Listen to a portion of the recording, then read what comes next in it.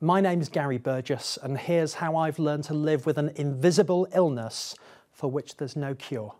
Before being diagnosed with ME, I was one of those 8 days a week people working as a journalist at ITV News, either running the news desk, producing the programme, reporting usually on the day's top news stories, trying to get out there, getting the stories, breaking the news, a very active person at work and at home. I was in the middle of presenting a live news report when I had an out-of-body experience. I could see the presenters, I could see the cameras, I could see the camera operators, but I was literally looking at this from the ceiling. Straight after that broadcast, I went into the green room at the TV station and basically stopped. My body came to a crashing halt. It just could not cope anymore. I broke.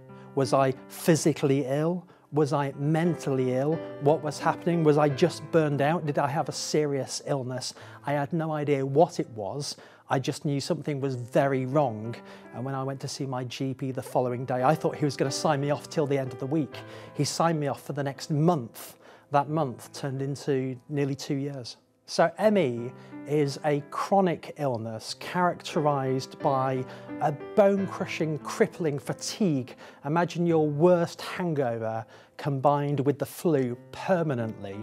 As well as that, there is whole body pain from head to toe. I mean, constantly in an awful lot of pain.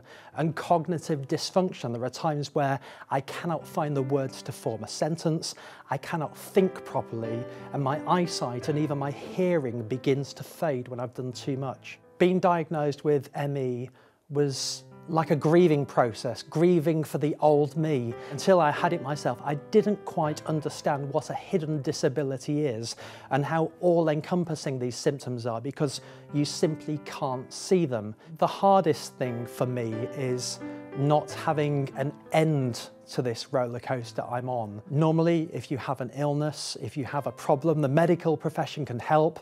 It might be an operation, it might be some medicine, it might be some kind of therapy. With ME, that's simply not the case, because the medical profession still doesn't know what caused it and still doesn't know how to treat it.